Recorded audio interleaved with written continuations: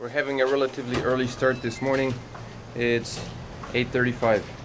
Okay, not so early, but we're going to the island called Bijindo.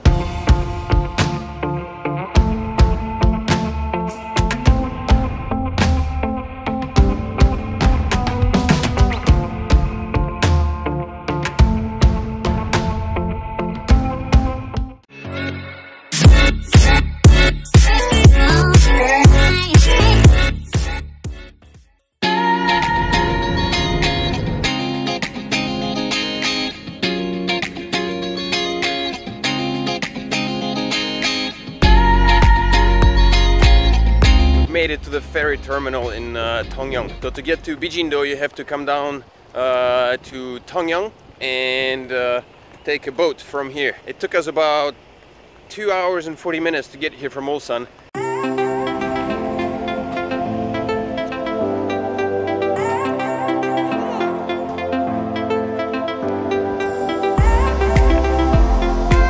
We haven't had breakfast today, so we're gonna get something quickly to eat and then head for the boat. We only have an hour time.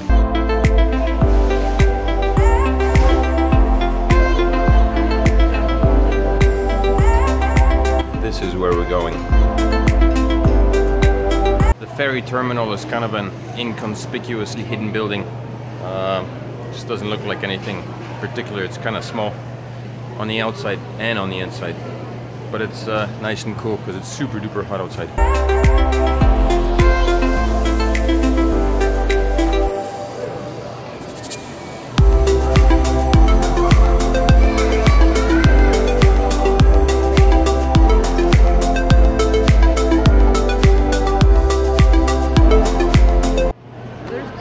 Terminal 2 is right there. We got our tickets. How much are the tickets? I just reserved on the internet, so it was cheap. How much was it? Sachon you gave on? Fair. But you have to book the ticket in the internet and you can... Kushon, Sachon? Oh. So, Lucy booked the tickets on the internet and it's Manon per adults for adults, 9,600 won for the adults and 4,600 won for children. If you purchase online, if you reserve it online. I guess if you purchase in person, it might be a little bit more expensive. It can't be that much more expensive. Still, pretty good deal. I think it's about a 45-minute ride. The ferry's supposed to leave at 1:05 and it's 1:45, so I guess we got about 20 minutes waiting time, just standing around in line.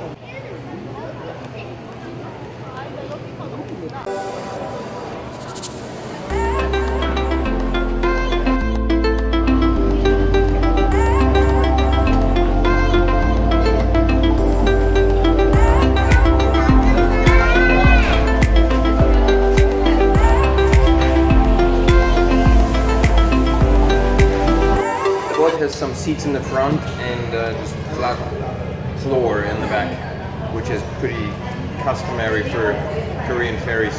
The big ferry that takes people from Busan to Jeju-do has basically there's no seating on that ferry. It's just a massive room with a flat floor and people just crash.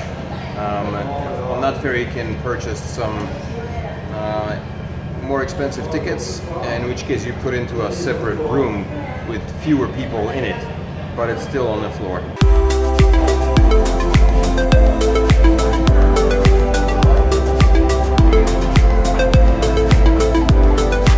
This journey is going to take us about 40 minutes to an hour, I think, is from what I was told.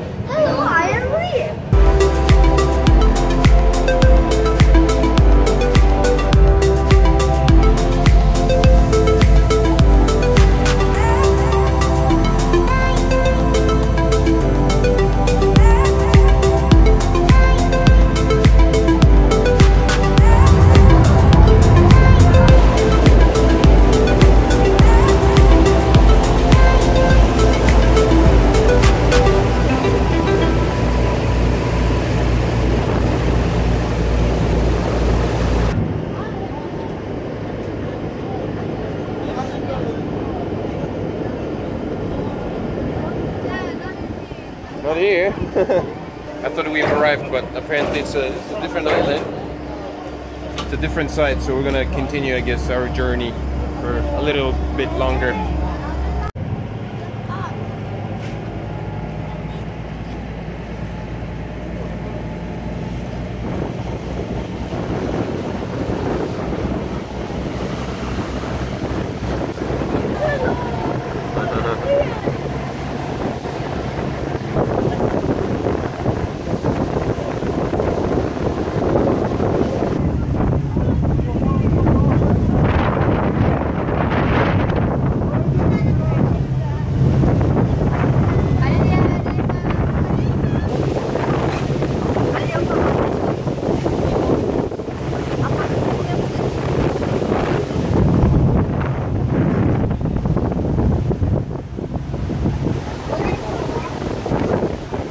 This place looks super duper nice. Kind of reminds me of beaches in Thailand in a way. It's got a similar shape to Koh Phi Phi near Phuket, because it's in a kind of dumbbell shape with two islands divided by a sandbank, which looks to be pretty white sand. Nice sandy beach. We've arrived. So there are cars on the beach, on the island rather, but they're very few and they belong to the owners, but there aren't any proper roads for cars to drive around on. I was gonna walk while Mali, Liam and Lucy take the car, but since I can sit in the back of the pickup, suits me just as well.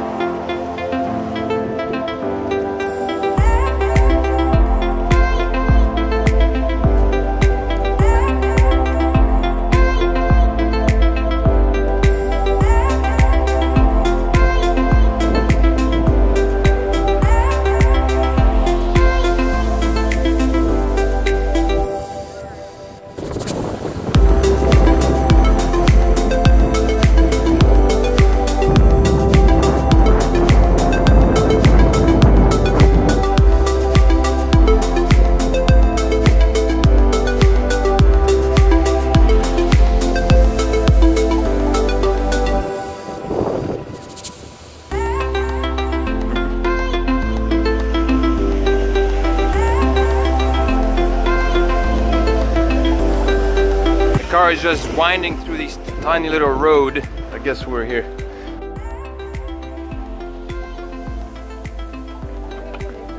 It's here? Very nice. With some slight difficulties, but we found our room. It was kind of tucked away next to all the other ones.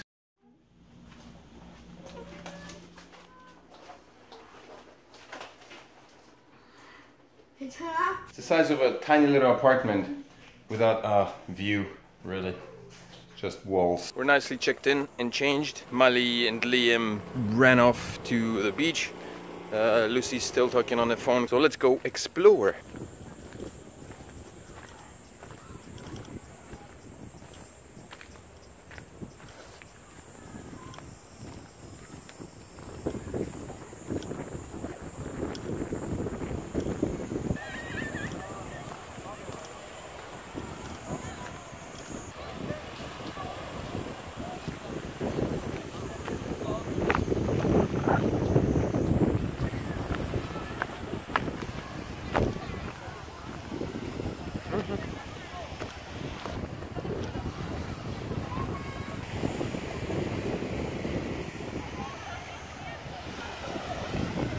Who's that? That looks like an octopus.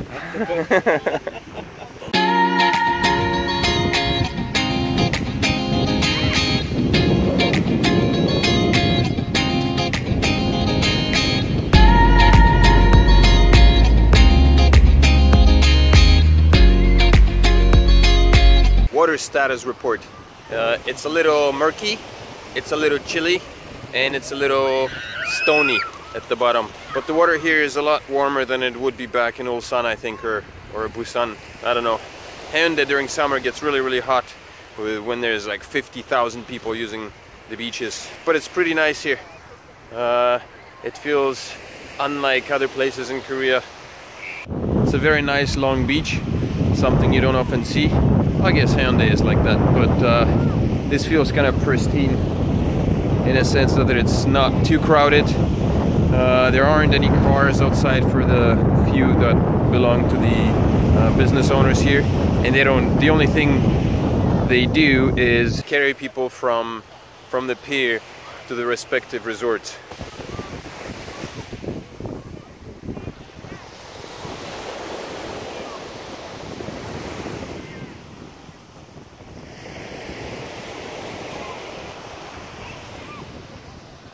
So because of that, because of a lack of transportation, lack of car movement, the air here feels pretty clean. I'd like to check out one of the mountains a little bit later, maybe tomorrow, not today.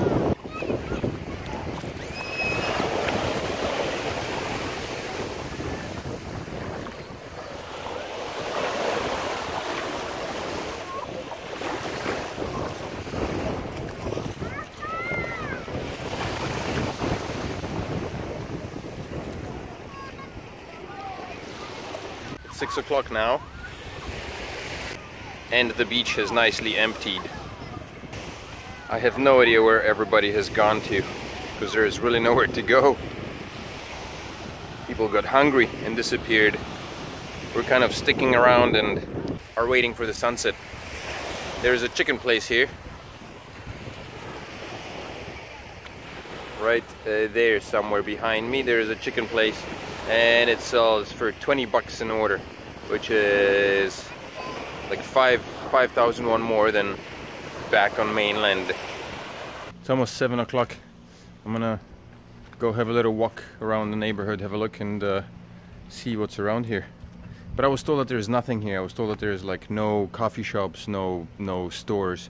But that's not true, because clearly there's a coffee shop here, however small.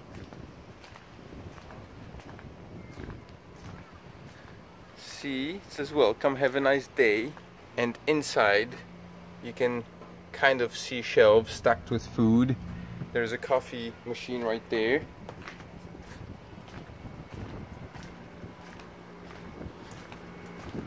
There's also a little store that sells ice cream, beer, and other goodies. See, they even have Spam. And I don't know what's down these streets, or these little alleys rather. Bunch of Mimbucks, whales and wolves. These are the types of vehicles people use here on the island to commute. And these.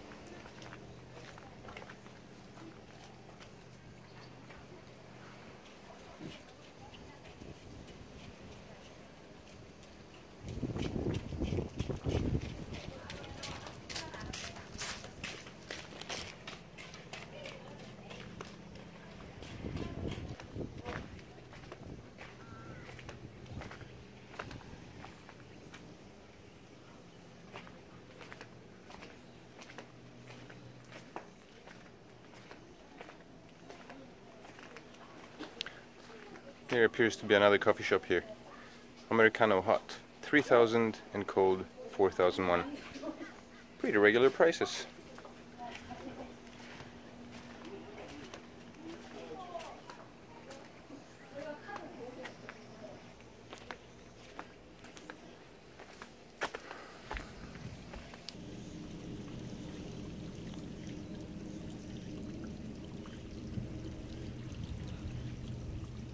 The one thing I have to say though is that the chicken we ordered, which was $20 or 20,000 won, the restaurant would not accept a credit card. So if you do decide to come to this island, make sure you bring enough cash, because my guess is that a lot of the little restaurants and little stores here that operate may not be accepting any credit cards. Oh, I went away from the beach and I hit this steep little incline. I think it leads to a road.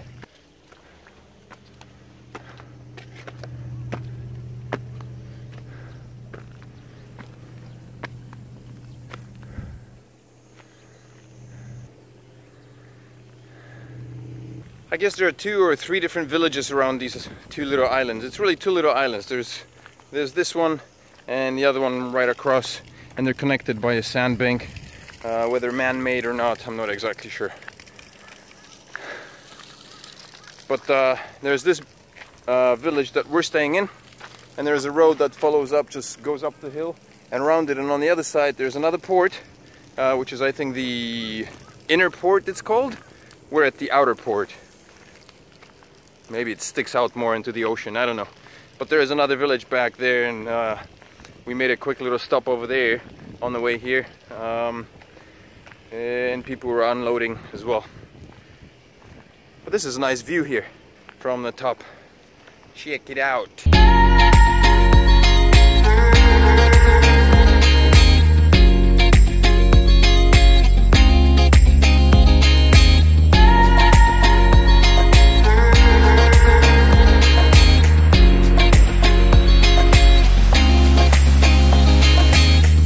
Smell the barbecue in the air. Everybody's barbecuing. I saw people smashing snail shells just next to our bungalow because they'll be having some snails for dinner.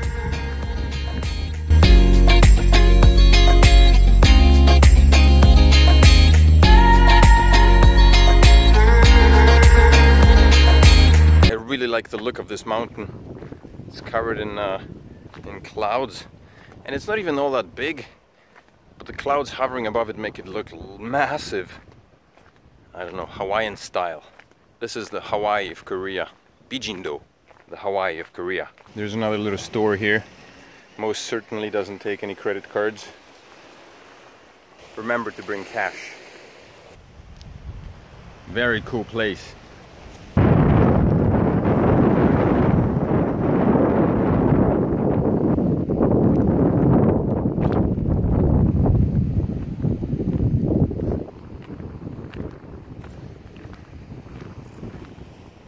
Hey man. Basically, where I'm from is Des Moines, which is the capital. It's about 5 hours west of Chicago. Okay. That's on the west coast, right? No, it's in the middle. Okay, see. Yeah, like I said, I wouldn't expect you to know.